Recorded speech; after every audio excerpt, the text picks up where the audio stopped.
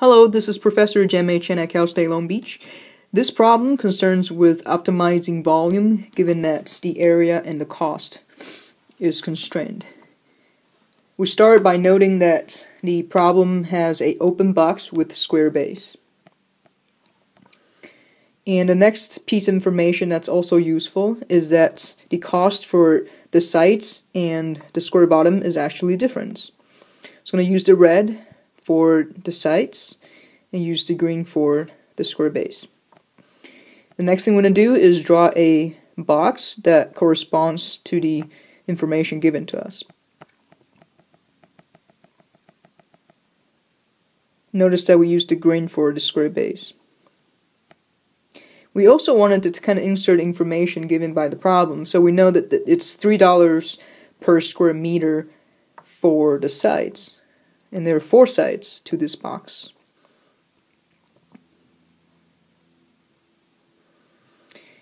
We also have the cost for the square bottom, which is $4. The next thing we need to do is to figure out what parameters we need to have. Well, since the bottom is squared, we really just need one parameter for the length and the width. And we're going to denote that by x. And the height is something different. So we're going to use the parameter y for that. And go back and denote those in your figure to remind yourself. And the next thing we need to do is to actually write down the constraint from the information given in the problem. The cost, which is a function of the 2 variables x and the y, is obtained by writing the cost of the 4 sides plus the cost of the square bottom. And to write the cost for the sides, you need to take the dollar amounts per square meter times the area of each of the sides. Since if you look at the figure, all 4 sides are exactly the same description. It's x times y gives you the area for the side, and they're exactly the same for all 4 sides. And since it is $3 per square meter for each side, therefore we have 3 times, which is the dollar amount, times the area of the 4 sides. Similarly, we have the cost for the base, which is the dollar amount for the base times the actual area of the base. That's 4 times x squared. And so if you actually multiply it out, you get this expression. Now the next thing we needed to know is that actually the problem gives you that this is constrained to be $48. The expression we have is cost, which is a dollar amount, and that needs to be set to the dollar amount given in the problem as well. Therefore, that's equal to 48. And another thing very important to know, every time you're setting up a word problem, especially a constraint or objective function, you need to make sure that the unit that you have on left-hand side of the equation has to be equal to the unit on the right-hand side of the equation. So in this case, it's dollar amount equals to dollar amount. This kind of gives you a hint that whether or not your constraint is correctly set up. Once we have this constraint equation, we're going to denote this by equation 1. And the next thing we need to do is to set up the objective function. That is the function that you're actually trying to optimize. In this case, we're trying to optimize volume, so we have to have an expression for the volume. And the volume is a function of 2 variables here, and that's just the area of the base times the height. Therefore, you get x squared times y. I'm going to call this objective function equation 2. Once we have the setup, the next thing we need to do is to actually solve for the correct variables. And we do this by first turning these functions of 2 variables into a function of a single variable. At this moment, we don't really know how to optimize functions of 2 variables.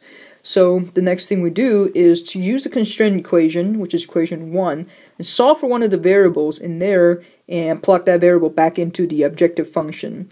By doing that, everything will be written in terms of a single variable.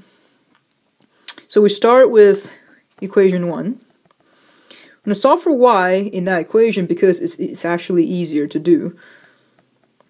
So rewrite y in terms of the x. You move the 4x squared over to the 48 side, and then you divide it by 12x.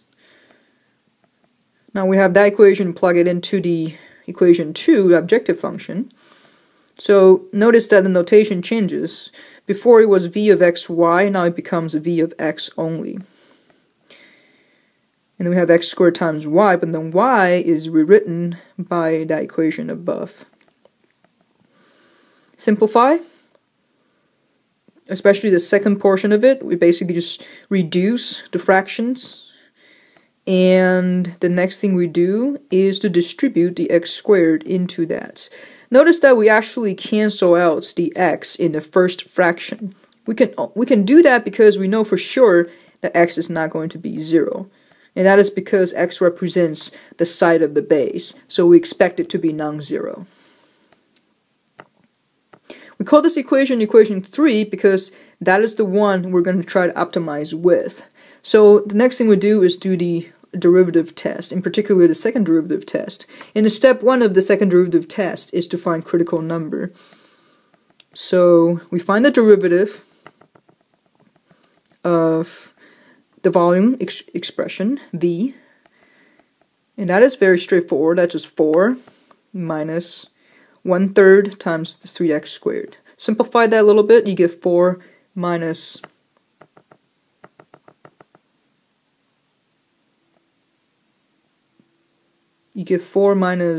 the x squared. And if you set that equal to 0 and solve for x, we get x equals 2 or minus 2.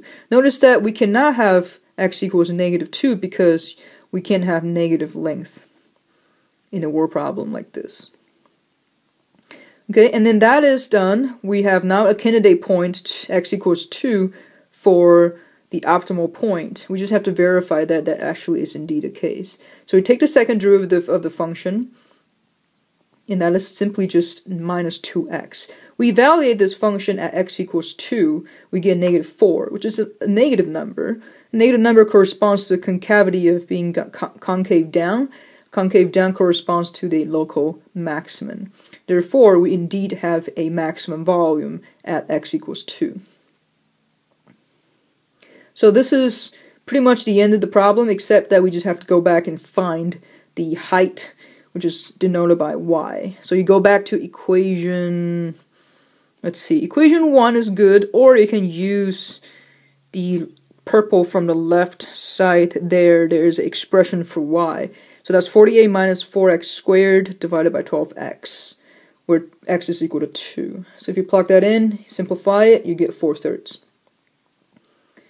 Remember to go back and answer your questions in the box. The length and the width are exactly the same, and that's both equal to 2, and the height is 4/3 meters.